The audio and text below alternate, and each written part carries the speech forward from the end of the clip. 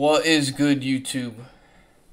I just found out something that could break the created player, and it might get it taken out of MLB The Show. So you see how you can have him at shortstop. This is the best build. It rakes. He's pretty much a 99 overall. It's pretty OP because you can make him switch hitter, and he can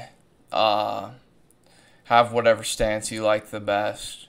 Not only is he the best player in this game and will be all year, you can make him a two-way player.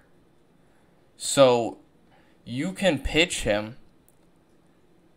and after you're done pitching him, you can put him back in your lineup, and while he's in the lineup, he will gain his pitching energy back.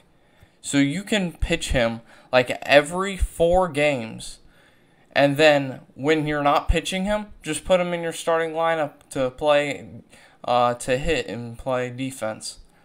It's OP. It's probably going to get patched soon. So if you do not know about this, you just sub out him at short, put somebody in. You can put him in your starting rotation.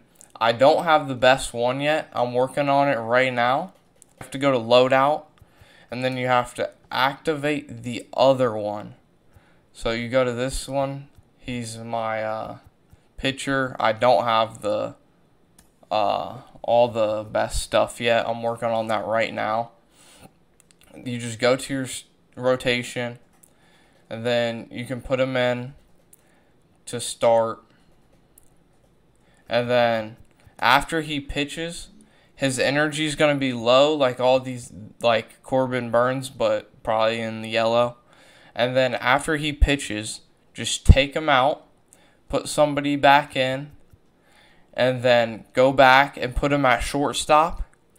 And while he's playing shortstop, his pitcher energy is going to go up. So you can have him in the lineup at all times and have him pitch every like 4 to 5 games. It's not fair because the created pitcher is insane, because you can make him throw like any pitcher in the game. So just you can find the glitchiest release, make him as tall as you want so it looks weird coming out of his hand. Like for me, on my pitcher, I have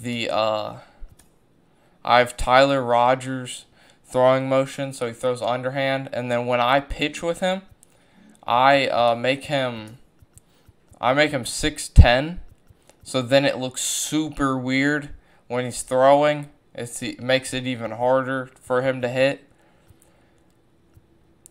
So yeah, take advantage of this while you can, because I'm not sure how long it'll be in the game.